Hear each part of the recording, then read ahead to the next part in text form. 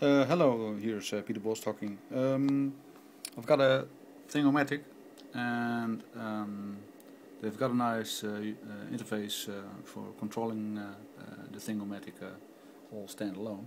Um, the set costs about 90 euros, but I thought I could do it myself because they have all the plans up on Thingiverse, so I was looking into that.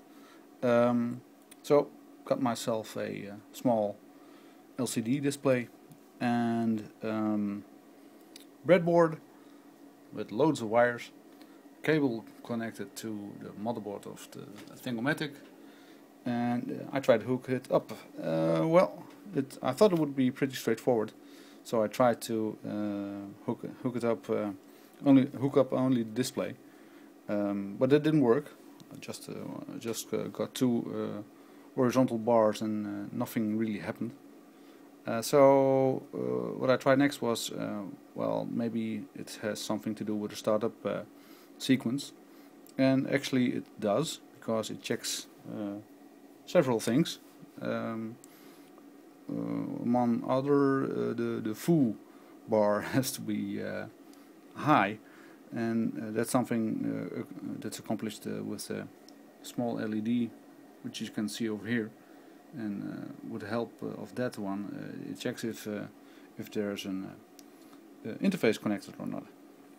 And it also has to go to the startup routine of the whole MakerBot itself. So to make it work, it has to be hooked up to the MakerBot.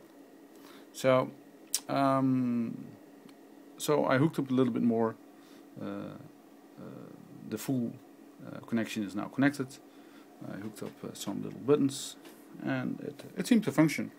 So I can step to the menu quite nicely, and it all seems to work. So let's go to the monitor and select that one, and amazingly it shows the correct information. So I'm quite happy about it. Now I have to make a little experimental print so I can make a more permanent version. But so far so good. And I have to be quite honest, it's just more fun this way, and you get to know the machine a little bit better. So, well, that was it. Bye bye.